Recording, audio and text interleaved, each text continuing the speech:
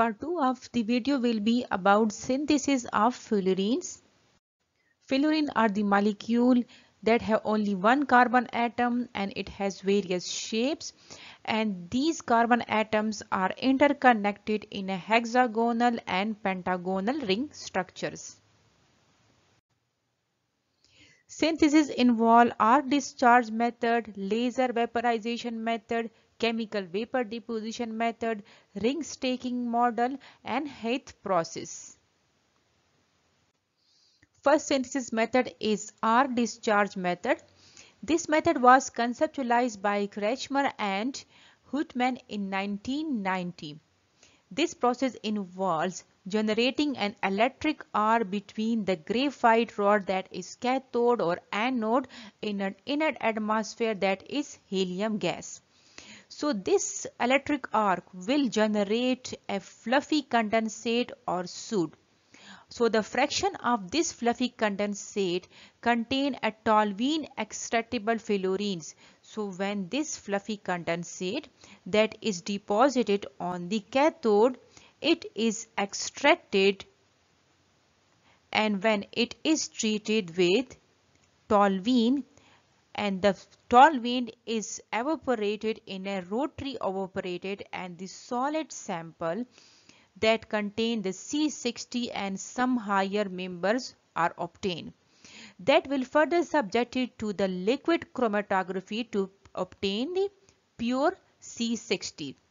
So for the production of fullerenes, alternating current discharge between the graphite electrode is used and the pressure of the helium gas is 200 tar.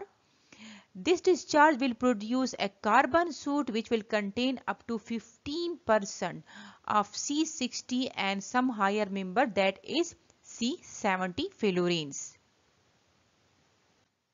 Synthesis by resistive arc heating of graphite. This method is somewhat similar to the first method. This method involves vaporization of carbon rod via resistive heating under helium atmosphere.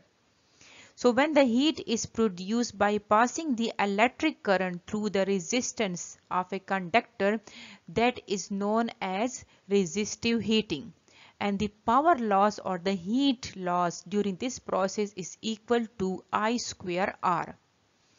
So the resistive heating of carbon rod causes the rod to emit a faint gray white plume made up of fullerenes, and this was collected on glass shield surrounding the carbon rod. So this was collected and further it was studied for C60 or C70. Second method is laser vaporization method, in which we use laser irradiation in order to ablate the carbon target. So for the production of fullerenes, a typical apparatus with a pulse neodymium yttrium aluminium garnet laser that is operating at 532 nanometer is used. In this method, the fullerenes are produced by pulse laser, which is focused on a graphite target in an atmosphere that is helium. So the process involves the vaporization of the carbon from the graphite target in a high density helium flow by laser, and the target is placed in a tube furnace that is heated at 1200 degrees C, and the flow of the inert gas is passed through the sample or passed through the ablated carbon to be collected at the cooler part of the apparatus. That is, the flow of the inert gas passes through the growth chamber to propel the grown nanotubes or fullerenes downstream to be collected at the cooler finger. Second part of laser irradiation is synthesis by laser irradiation of polycyclic hydrocarbons. So in this case, we will use polycyclic hydrocarbons that has carbon 60 framework. So we do not need to be modified to the carbon 60. It is the main advantage of these polycyclic hydrocarbons. So it will produce directly the C60. So direct synthesis of fullerene have been developed as a mean for obtaining new homologues for the fullerene family.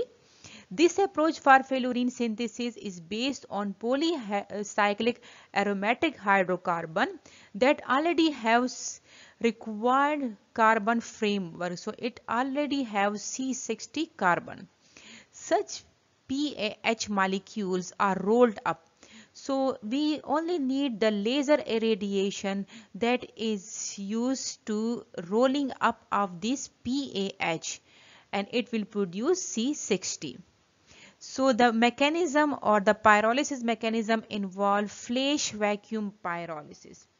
So the flash vacuum pyrolysis is a technique in organic synthesis that involves the heating of a precursor molecule intensely and briefly. So we will use laser light for heating of this precursor molecule, and it will roll up into a C60. So two main parameters should be controlled, that is temperature.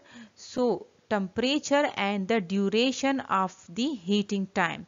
These two are in the control limits.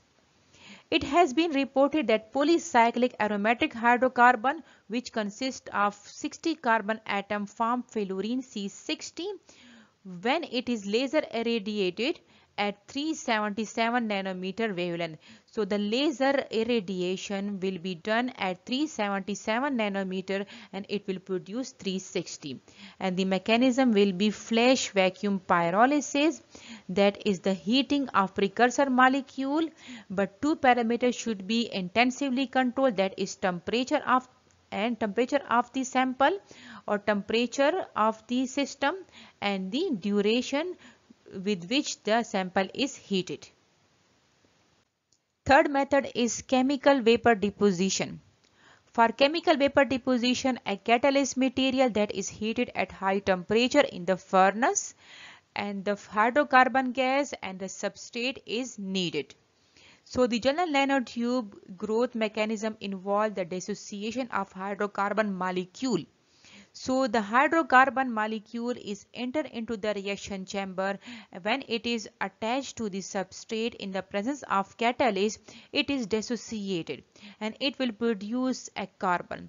So the second step is dissolution and the subsequent saturation of the carbon atom.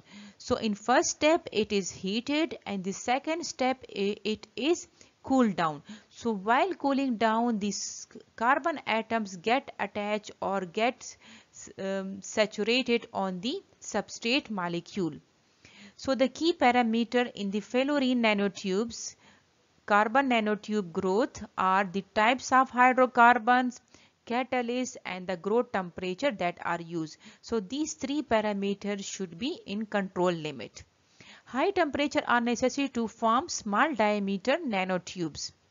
One big advantage of the chemical vapor deposition method is that the fullerene nanotubes can be grown on the large quantity under the relatively well-controlled conditions. Therefore, by controlling the condition for the synthesis by chemical vapor deposition, fullerene with desired application can be produced. So we can get the fullerenes up to our desired application. Heath mechanism.